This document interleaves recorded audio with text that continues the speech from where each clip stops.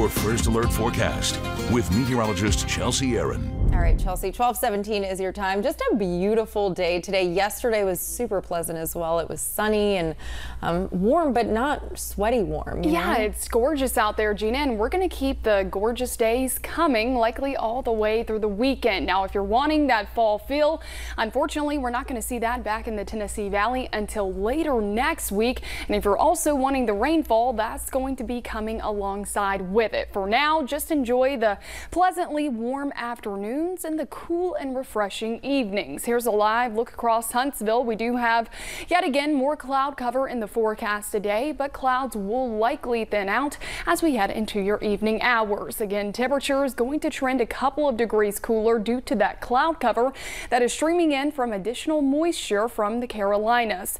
Upper 70s and lower 80s here in Huntsville, right at 78 degrees. Muscle Shoals sitting at 81 degrees, and winds will be fairly light out of the northwest as we head throughout the rest of your afternoon.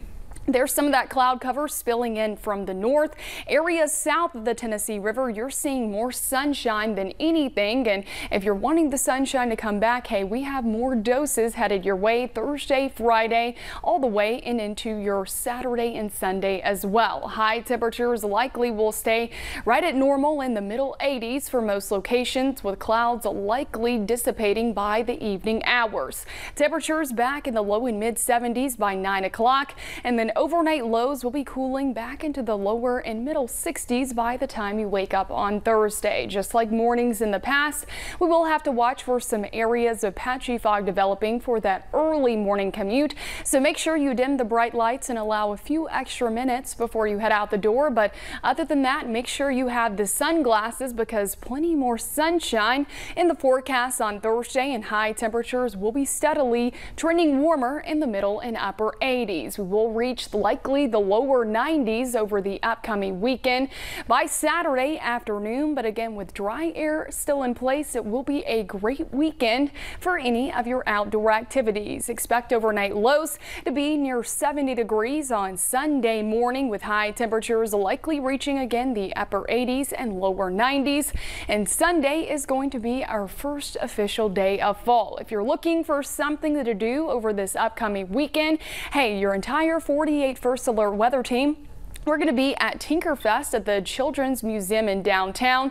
Perfect weather to come out and see us and say hello. We're going to be there from 9 in the morning to 4 o'clock in the afternoon. We will keep the nice weather likely early next week, but big changes coming our way, and that is due to what's already forming in the tropics. This area in yellow right here across the Caribbean Sea does have a low chance of developing right now over the next 7 days, but as we head later next week, model guidance is hinting at this potentially being a tropical storm or a hurricane and making it into the Gulf of Mexico. Of course, we do not know the specifics as of right now, but we're going to watch this closely so you have the latest and most up-to-date information.